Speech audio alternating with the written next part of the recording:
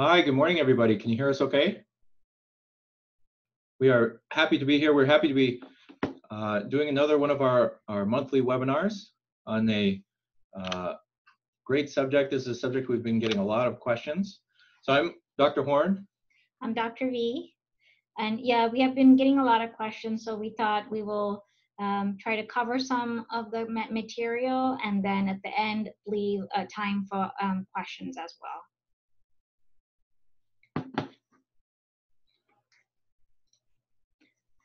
So starting off, we have been hearing a lot about coronavirus, the novel 2019 virus.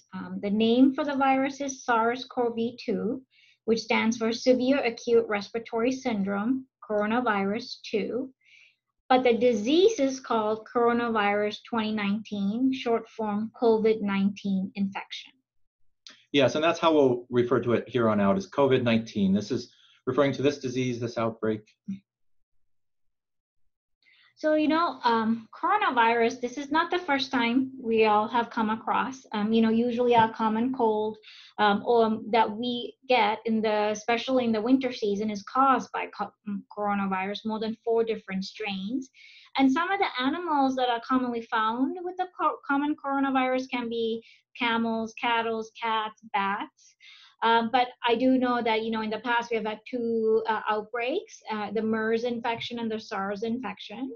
And now we have the current infection. Right, so one question we were getting from the start was, can the viral respiratory panels that we do in the hospital, the panels that we're currently doing detect this? And so the answer to that is no. It detects the 4 common types that are circulating. Yes. So usually if we have a positive coronavirus on our panel, we would tell the family it's the same as having a cold, yes. cold virus.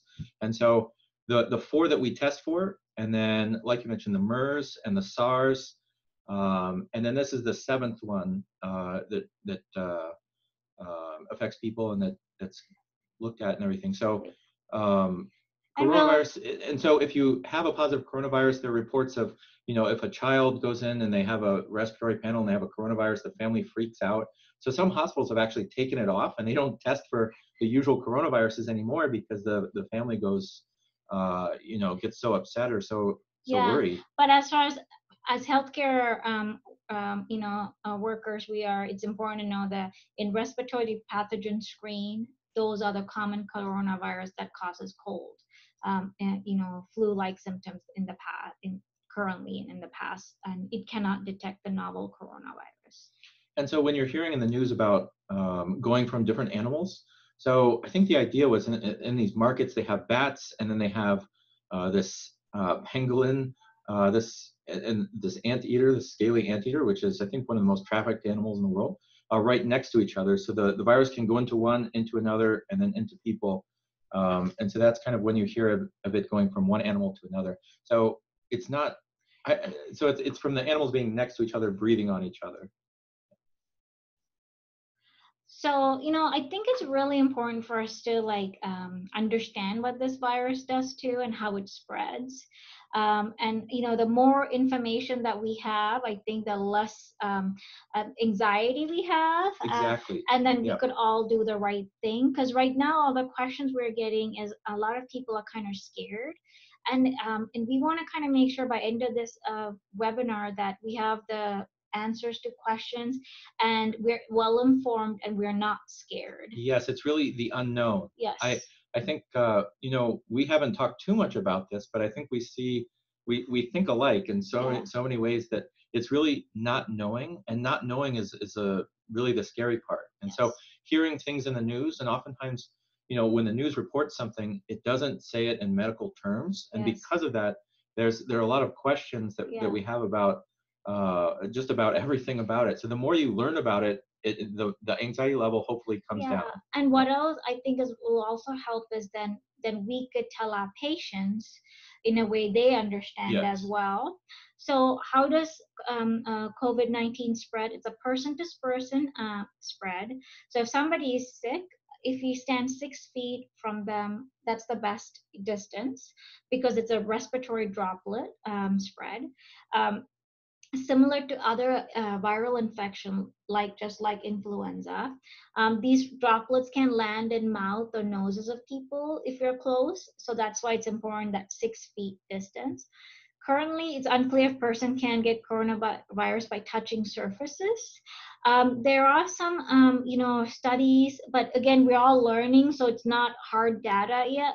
But what we're learning is, most likely this virus can live outside on the surface. Some say 30 minutes, some say longer. So it's important to also clean the high-touch surfaces and things like that as well. Yes, and I think this is good. We'll come back to this more. But so droplet, when you put someone in droplet precautions in the hospital, so if someone has one of the other coronaviruses, we usually do a mask. So, and droplet precautions are different than airborne precautions like TB. So if a person is an airborne, you put them in a negative pressure room. And currently, CDC is recommending negative pressure room. So is most of the states are recommending negative pressure room in hospital setting. So that's what we should follow at this moment. Again, I think if we have more patients and we run out of negative pressure rooms, then I think we will go back to droplet and contact. Yes. But for now, it's important to kind of know everything is kind of fluid, and we're getting new data as day goes by. Exactly. So we just need to kind of keep up to date on things. Yes, and things are changing so quickly that in a couple days, there are more information. We're gonna have more information about this. But right, so they're saying put people in airborne negative pressure rooms, and usually for coronavirus we don't do that, but they're just trying to take extra precautions at this time.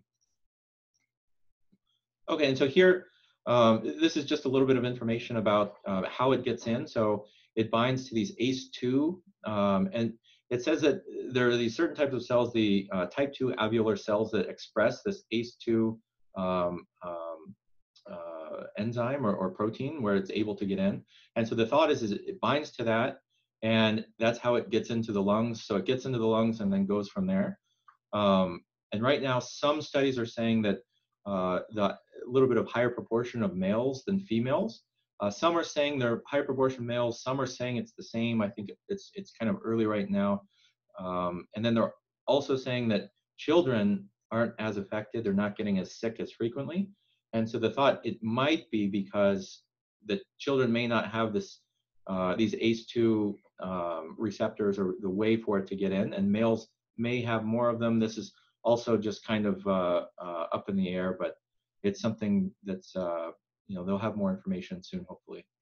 And I think incubation period comes up a lot. So currently the information we know is from 1 to 14 days with the median of 5 to 6 days. Median age of the infected patients most of the time is around 50 and slightly male predominance. So as far as clinical presentation, so most people, it looks like, have a fever, dry cough, fatigue, myalgias. I mean, these are type of things that if someone came in with these, and most of them are mild, right? Over 80% are mild. So if someone came in, I mean, this is kind of what you'd expect from a coronavirus just in general, maybe, would be kind of feeling fatigued and tired, might have a fever, and most of them are seem to be mild. So when they come in, and you're trying to evaluate them, it's hard to tell this from other viral illnesses. Yeah, I think emphasizing the point that over 80% of the cases are very mild cases. So I think, speaking to this to our patients is going to be really important, so that they're kind of aware of, the percent of patients that, they mostly get mild cases. Most of them present with fevers and dry cough. And then, if it's more moderate to severe, then you have to add on the shortness of breath. But for majority of the cases, it's mild. Right, and they were interviewing some patients that had it, I think, on the cruise ship, and they were saying, I didn't feel that bad. I think they even said I would have still gone to work. Yeah. They said it wasn't really that bad, and that's the majority of cases. Pretty much every viral illness, most people don't feel that bad or may not even know that they had it. So labs, so a good percentage of them have lymphopenia, so prolonged thrombin times, elevated lactate dehydrogenase, they have elevated CRP, it kind of, wouldn't be out of the ordinary for other viral illnesses. And then for chest CT, usually when you have a moderate or severe infection, you have characteristic of patchy infiltrates, ground glass infiltrates. So we have some pictures on the next slide.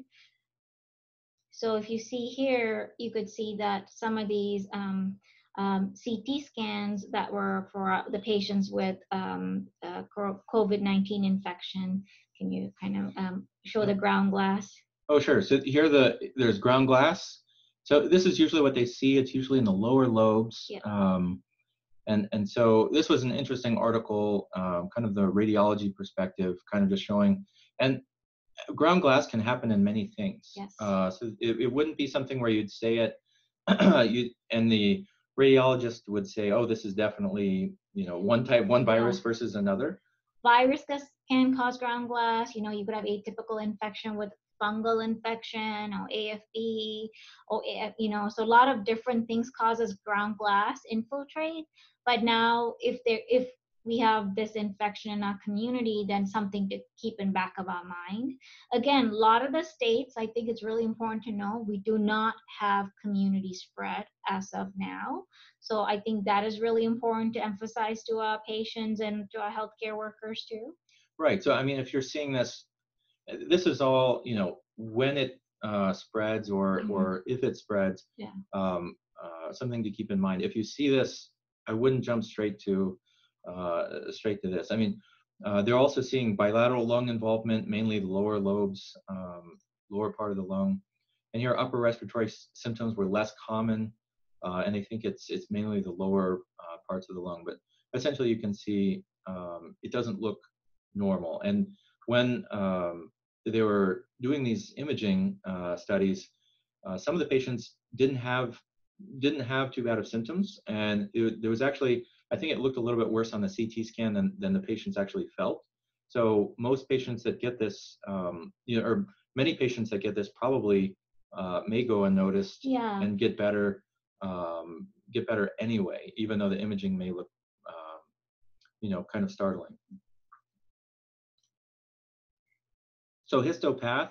So as far as, if there are going to be slides done for pathology, they're seeing hyaline membrane formation, interstitial mononuclear inflammatory infiltrates, multinucleated giant cells. These are things that they also saw with SARS, the first SARS, and also with MERS.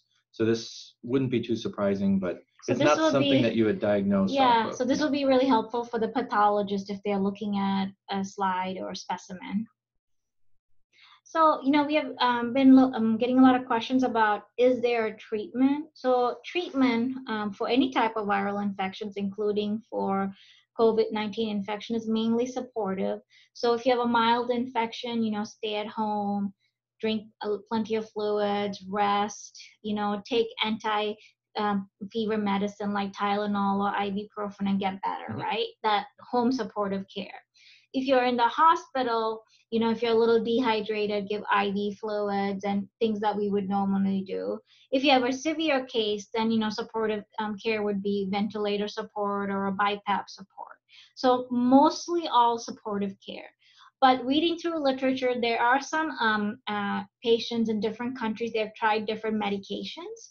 And one of the medications that they've tried is lopinavir and ritonavir. It's a combination pill that we usually use for HIV patients, but they have in a study in Thailand, the number of patients treated were extremely small. So again, make sure we remember that. But they used this with high dose Tamiflu, and they had most of the patients, I think 9 or 10, recovered well. So there's, so if I have an extremely severe case, I wouldn't mind using what I have to try to help the patient. Right, exactly. So it's not an indication right now. Yes. And it would all be off-label. And so it's something that in the few patients, or in the patients that get really sick and we don't really have options as far as a recommended thing to give. So people are trying different things. These are some of the things they're trying. I think that it would be reasonable if you had someone very sick to consider trying it. But again, hopefully in the next few weeks before this spreads too much, we'll be able to get more information on exactly. And then we could keep everybody up to date on the newer information we're getting.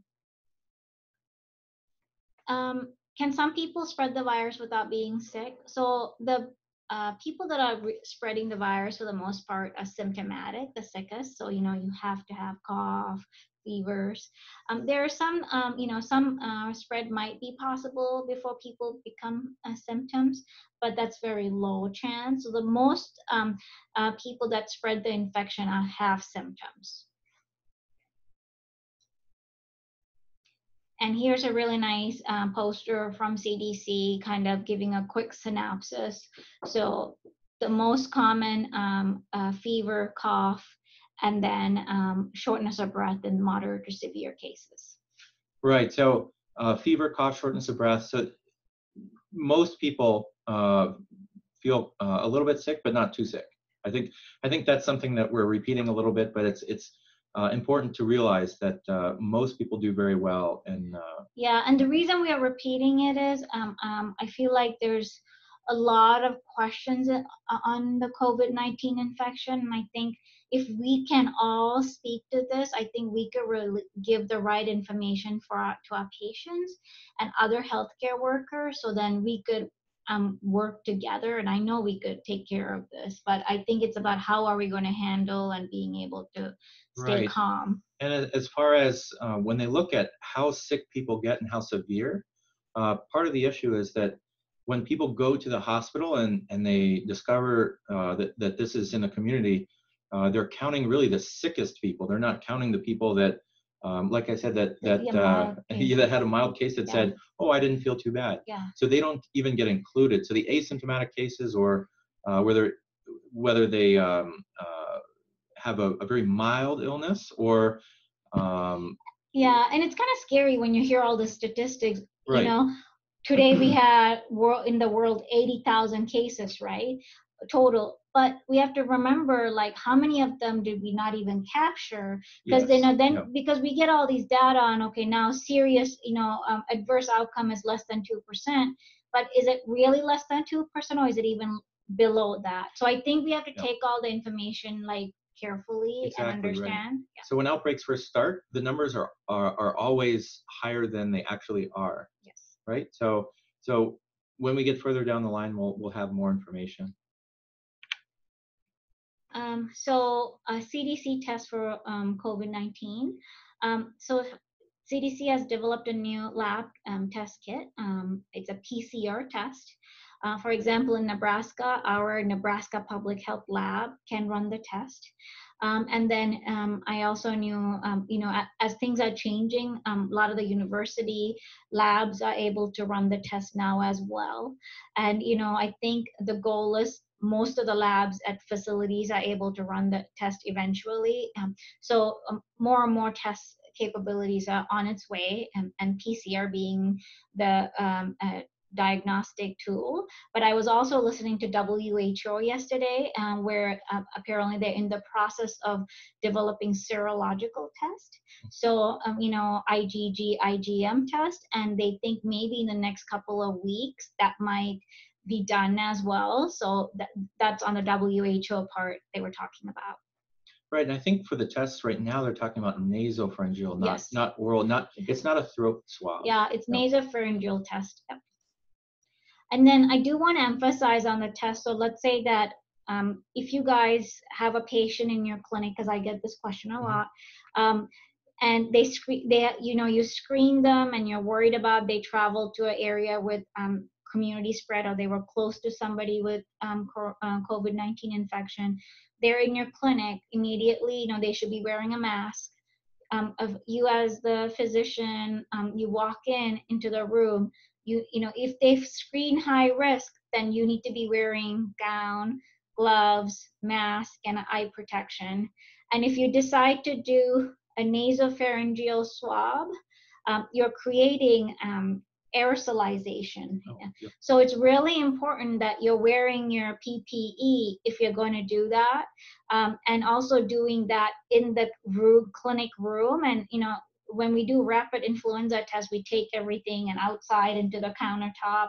that wouldn't be ideal. So, or what you do is do the test and send the test to an approved site to run the test. So it's little things, but we need to kind of think through at each facility. Yeah, and I think that's excellent. I think that a lot of these coronaviruses in general, a lot of them are health. They consider them healthcare associated because a lot of the spread can actually help be spread in healthcare settings. And so, as far as environmental cleaning and disinfection, routine cleaning disinfection procedures are appropriate, including those patient care areas with aerosol generating procedures. So aerosol generating procedures, that's like putting it out into the air and makes it easier to spread, as you were saying, with the collection. It's one of the other thing it's really important is that in every facility, you know, as we have a team that is currently working on how to address the COVID-19 infection, we need to be talking to our EVS staff.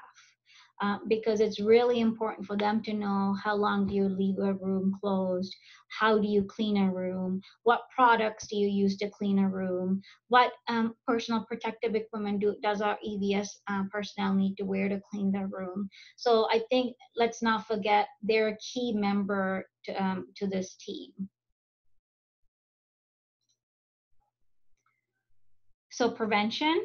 Avoid close contact with sick people. Avoid touching your eyes, nose, mouth with unwashed hand. Stay home when you're sick. And then cover your cough or sneeze with a tissue. You know, clean and disinfect frequently. Touch objects, and then wash your hands often with soap and water. So, I mean, really, the most important is wash your hands with soap and water. And if we could repeat that over and over, I think that would be one of the main points. So it's hard to get people to wash with soap and water, even getting clinicians to wash before and after seeing a patient, but it's really one of the best things that we can do. So I was keeping a track of like the level 3 countries where travel is not recommended. And Hong Kong was on the level limited spread. They were having issues with spread. But currently they're off that list because apparently one of the biggest things that they initiated in Hong Kong was hand hygiene to the public and to the healthcare workers. And now they have containing their spread. So I think key to everything is hand hygiene. And then if you're going to do soap and water, remembering to do 20 seconds or remembering to, you know, sing the happy birthday song in your head while you're washing your hand. But we must do it for 20 seconds. Right, and looking back on 1918, the Spanish flu. So one of the things that the cities did early was self isolation, where they had people stay home. And the cities where they had people stay home earlier actually had better outcomes. And that's one of the things where, you know, if you're feeling sick, you know, the best thing you can do is do what you would do for if you were sick any other time. The best thing would be not to go to work, stay home, self-isolate, and try not to spread it. Yeah, just get better at home. So another question we've been asking a lot about face masks. So if I'm currently well, I do not need a face mask to go in the public or walk around. That just gives us a false sense of protection, but it really doesn't, you know, prevent you from getting the infection. People who should be wearing the face mask, if you have upper respiratory, lower respiratory symptoms, then of course you wear the mask and you protect the people around you. And of course, healthcare workers when we're seeing sick patients. But you know, there's some face masks are such like scared resource right now, and I think it's really important for us to keep in mind not to use it unnecessarily, and only people, healthcare workers, and the patients who are showing symptoms. We have a question. Is the hand hygiene with alcohol not recommended for this particular virus? Oh, no, great question. No, you can use hand sanitizer as well. You know, as long as the hand sanitizer has over 60% alcohol content, which is great. So if you do soap and water or use alcohol hand sanitizer. Thank you for asking that question. Yeah, that's a good question, because when I think virus, I usually think you have to wash your hands, and I don't think as much as the the alcohol gels, but they do work. Yeah, they work. Just remember, like if your hands are soiled, then alcohol, hand sanitizer doesn't help. In that case, soap and water, but otherwise, hand sanitizer works really well. Mm-hmm. Next question is, do we need to get nasopharyngeal swab from the state lab for this test, or can we use our own nasopharyngeal swab? I think you could use your own, but anytime you're actually going to run a COVID-19 infection a test, you're probably going to first call your local health department and they will guide you through. But from what I am hearing, we could use the nasopharyngeal swab we have in our hospital. And another important point about face masks is that, and we'll talk about it in a second, donning and doffing the equipment. So if someone wears a face mask and they're up close with someone, it's important not to grab the face mask with your hand because then you're just kind of contaminating your hand and putting how you put things on and off, but is very important, which they talked a lot about in the Ebola outbreak. So as far as face masks go, should you be wearing a face mask when you go out in public? Really, the recommendation is not to do that. No. It's most important if someone feels sick or they're frequently coughing, but they shouldn't really be in big crowds anyway. So, but if somebody comes to the clinic and they have runny nose or cough or fevers, of course, immediately your healthcare facilities practice should be give them a mask, they put it on, and then you take them into a room. Yes. And then, of course, when a healthcare worker is seeing a patient with respiratory symptoms, they should be wearing a mask to protect themselves. When to contact OC Health. So if you have an unprotected exposure, you're not wearing recommended personal protection to confirm a possible COVID-19 patient, then you call your supervisor, call your occupational health, and discuss it with them and see what your specific protocols are and how they want to proceed. So if you develop symptoms, then you would also not report to work and you would contact your occupational health. And here's a quick map of where this infection is right now. Some have really high infection, some have only like 12 cases, but it's a nice map from CDC. And also it's important to know how to find the information. Where are the local transmission happening in a high level? So if you go to CDC coronavirus, and then if you enter that site, they also have travel alerts. So it's really helpful. So, it keeps changing. Right now, these are the travel alerts. Again, like I was saying, Hong Kong was on this, but as they're containing their infection, and one of the big reasons is from hand hygiene. And cases reported in U.S., currently in California and Washington state, and there have been other cases, lower number in other states in U.S. as well. And this is a really nice map from CDC where it shows all the states that are currently testing in their public health labs, and certain states where they're in process of testing. And again, this map might already be old. I got it yesterday. They might already be up and going. So I'm assuming a lot of the states are getting multiple sites now. So there's some information on the CDC site, and I think these steps are really important. And then the first, it says steps healthcare facilities can take now to prepare for COVID-19 infection. So be prepared. So some of the bullet points are: stay informed about the local COVID-19 situation. So you guys need to be kind of keeping an eye on in your local area, in your state, what is the COVID-19? Is there community spread? Or how are you guys doing? Develop and review your own facility emergency plan, which is extremely important. Establish a relationship with key healthcare and public healthcare partners in your community. This is when you have an infection like this, it's important we all work as a team. We collaborate, we work with all the different healthcare settings, and we just do the right thing for our patients and our population. Create an emergency contact list for your facility. Right, and about staying informed, CDC is really where I get my information. I think that's the best place to go. There's a lot of information on social media by people saying, Either they're very excited or they're not excited. I think the most important thing is to look at the facts. I think Yes. the facts are the best thing, and you can look at it and kind of see what the facts are, and not kind of what people are saying Yes. on social media.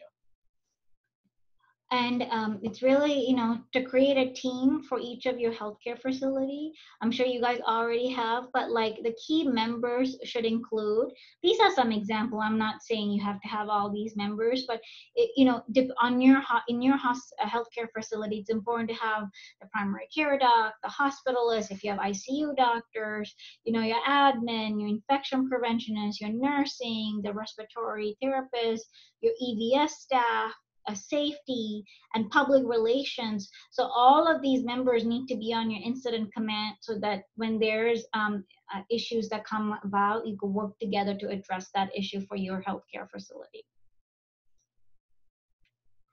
And then steps healthcare facilities can take now to prepare. So communicate with staff and patients, communicate about COVID-19, share information, what is currently known, and potentials for a surge in your facility's preparedness plan. So it's important to have a plan in place. So when you start seeing patients with this, everyone doesn't get super worked up if there's already a plan in place, and people know what to do. Yeah, and I think the communication part is really key to and telling our patients and also our healthcare workers that more than 80% of the patients with this infection just have like a common cold-like symptoms. That is really important to continue to reemphasize. And then also reemphasize that patients that have severe infections are elderly patients who have comorbidities like diabetes, heart disease, COPD, COPD. respiratory. Right. Yeah, those are the patients that are having higher, severe infection. But then again, those are the same type of patients that have influenza infection that affects them badly as well.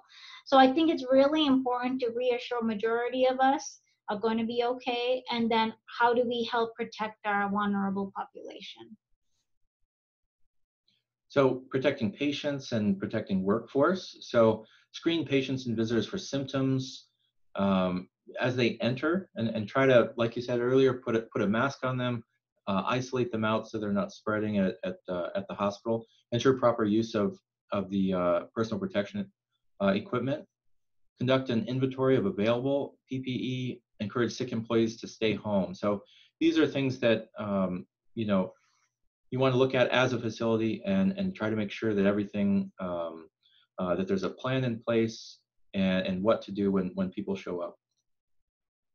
And protect your patients. So stay up to date. Separate patients away with symptoms. Consider strategies to prevent patients who can be cared at home from coming into your facility. So sometimes in the news it'll say, "Can you believe it? This patient might have symptoms," and they sent him home. And I look at that and I think, that's a good that's thing. a good thing, because Yeah.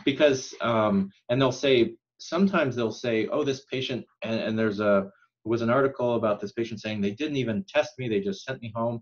And he looked really good to me. Yeah. I don't know, but it's the same thing. If a patient has a cold, now you would say that the important thing with identifying that patient as having COVID-19 would be that he doesn't spread it. And Yeah. perhaps one of the best ways to not spread it would be to go home and be at home for a week or two to self-isolate. And so it could be that some of these patients that are complaining may have had COVID-19, but if they go home and self-isolate, that's the best thing to do, rather than stay in the hospital and potentially infect other people. Yeah, put our high-risk patients at risk. So again, minimize chances of exposure. So when patients are coming in, when scheduling appointment, instruct patients and persons who are accompanying them to call ahead. So it's really, so what we're emphasizing is if somebody is concerned that they may have COVID-19 infection, to call ahead. They're coming to a healthcare, their PCP, or they're coming to the emergency department, call ahead. So then the healthcare facility is prepared and they could immediately give them a mask and take them into a room. So I think sending that message everywhere and we're all on the same page would be really helpful to, keep, less people getting infection. And upon arrival, ensure rapid triage and isolation of the patient and provide supplies for respiratory hygiene and cough etiquette. And then again, here's that answer, including 60 to 95% alcohol-based hand sanitizer. So, if in your healthcare facility, if you have alcohol hand sanitizer, 60% or more, that's fine. So for employees, because as healthcare workers, we're pretty bad. When we get sick, we still show up to work. But in this case, it's really important. Do not come to work if you're sick. Use proper respiratory etiquette. Perform proper hand hygiene. Follow standard precaution for every patient and isolation precautions indicated, and proper use of PPE. And then personal protective equipment, so gloves, gowns, respiratory protection, and they're talking about wearing an eye shield. And an eye shield, so with droplets, as droplets go into the air, if they hit the eyes, then that's the concern. Usually, I think it's more so along the lines of people coughing and or touching something and then touching their eyes, or touching the patient with your gloves and then taking your gloves off and rubbing your face. These are things that they're worried about. Usually, we don't have eye protection when we're in droplet, although if a patient is coughing excessively, then that's one to consider it. Yeah, with COVID-19 infection, it's kind of considered more highly infectious. Yeah, so everybody. Right. Yeah, so it's really important to make sure gown, gloves, respiratory protection with mask, and eye protection. So this is a really nice diagram, flow sheet on how do you don and doff. And I think it might be really good in your healthcare facility. Our best allies are infection preventionists at each healthcare facility. Maybe even doing some, going through this and making sure you know how to properly don and doff.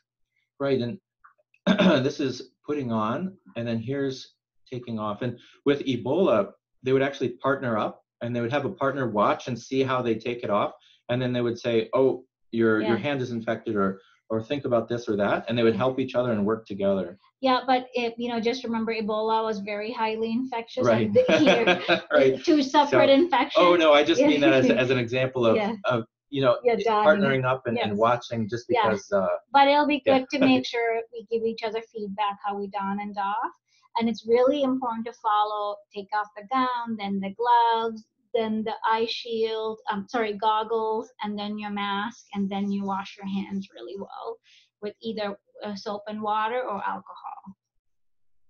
And I also think we need to start thinking outside the box. So if you have, partner with all the healthcare facilities, state, local around you, so we could all work as a team. Right, and telemedicine is a good way, if possible, to try and isolate the patients and if the provider not exposing themselves to the patient as much as possible. And then another thing is also having telemedicine platforms. So like patients can actually call you from their house and then talk to a provider and say, "Hey, I'm having some cough, I'm having some fever," and then you could evaluate them over that platform so that they don't have to come into the healthcare facility.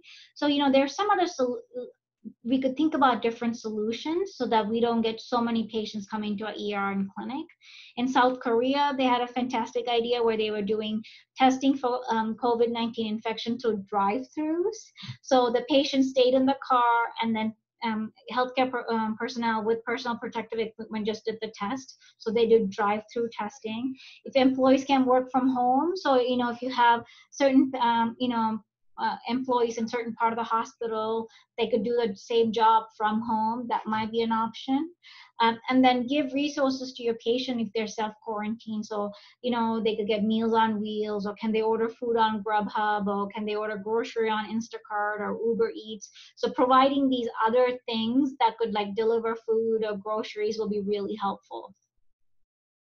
And keep calm and wash your hands. So a big part of this is overloading the system, like you were saying. So the concern is that if too many patients go to the ER, it'll just overwhelm the system. So, and what I mean by that is, if every patient with a fever showed up, it might be really difficult for the ER to keep up with kind of a surge of patients when most of the time the patients are fine. So it's really, if every patient with RSV or Yeah. enterovirus or anything, if they say, "Oh my gosh," and it's this anxiety that Yeah. everybody overloads, whether for whatever reason they're having a fever, it And could really overload the system. yeah, we need to protect our healthcare system so we could take care of the really sick patients. Yes, exactly. So we're done. So any questions you guys have, please feel free to type it in. So one question we have now is, are airborne precaution with N95 or PAPR still the current recommendation? Yes. So in hospitals, if you have a patient, airborne precaution is still the current recommendation with N95 or PAPR for the healthcare personnel. And in clinic where you do not have N95 rooms, you could just the patient should continue to wear their mask, and then you put them in a room, and the healthcare provider, when they enter the room, they need to go with full PPE. I hope that answers your question. Is there any other questions? Right, and we should stress there's still a lot of things that are unknown right now. You know, when H1N1 in 2009, and when that went around, there was a big concern, and I can see why some people can kind of be jaded, because they'll say, well, they had bird flu and they had this and they had that, and but I think this is the biggest response ever to one of these outbreaks. Yeah, And I really think if we can all work together and we all stay calm and we keep yes, ourselves up to date and give our patients the right information and think a little bit outside the box. So like, using telemedicine platforms and things like that, so we don't overburden our healthcare system, we'll be fine. And then, and protecting a vulnerable population. right, and H1N1 in 2009, in the first season, it infected, the thought was it infected 1 out of every 5 people in the whole world, but the mortality rate was much lower than first thought. So and that could happen with this. It could spread around the world, and the thought is that we will see patients, but is it going to be as bad as people are saying? And oftentimes it's really exaggerated in the very beginning. So I think it could be just, and Dr. Fossey was saying that it could be just like a bad flu season. Yes. And so if we were seeing the news and every day it said 500 more people are sick with flu in your state, I would be freaked out. Yeah. So part of this is how the media is portraying it and how it's kind of and it's our job to give the right information. Right. And if you look at the CDC data right now for influenza, there's over 24 million people infected with influenza in US, and over 18,000 people have died from the influenza. Yes. But if you then take that perspective and now look at COVID-19 infection, we have had 11 deaths with COVID-19 infection. So I think it's really important to not overreact. And if the news said every day there's been another death in your community from flu, and then the next day they say there are 10 more deaths in your community, that would be very frightening. If a patient needs a non-rebreather mask, how do you handle masking the patient? If a patient needs a non-rebreather. Then you would essentially isolate the patient in their own isolated room, and the healthcare workers would wear masks themselves. So if they had a non-rebreather mask, you wouldn't be able to put another mask on the patient, right? Yeah, right. Right. And so, right, that's you could kind of think of it as if the person were on a ventilator, how you wouldn't worry about putting a mask on them if they were on a ventilator. The ventilator has very good the patient is wearing a mask temporarily until you wear your personal protective equipment. Then you're protected. Yes. So patient is doing that to protect you. Once you have your personal protective equipment, you're okay. Right. Yep. Any other questions? Well, thank you very much. Thank you for joining us. If there are any questions, please feel free to email or call us with any questions that you have. Thank you. All right. Thank you.